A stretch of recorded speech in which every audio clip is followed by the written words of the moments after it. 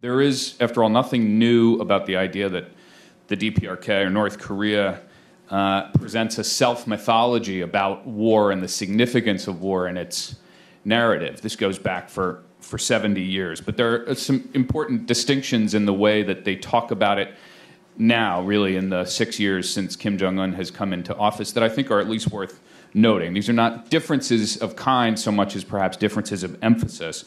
The first one is that as a smaller and smaller share of the population has any personal experience or contact with the Korean War, he has to go that much further in order to remind everybody that it is essential that it is an essential part of their self-image, and more importantly, his self-image. He, after all, being the offspring of Kim Il-sung. And in their story, let's remember, the United States invaded, was driven from North Korea in humiliation under the visionary leadership of his grandfather, Kim Il-sung. And for that reason, he has inaugurated a larger, more lavish war museum in downtown Pyongyang. You see this when you go.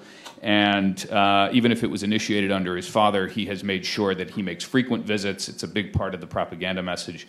And when you walk in, the first thing that you see is a statue 3 stories tall that looks exactly like Kim Jong-un, but is in fact Kim Il-sung. And if you make a point about that likeness, they are thrilled, because that's the point.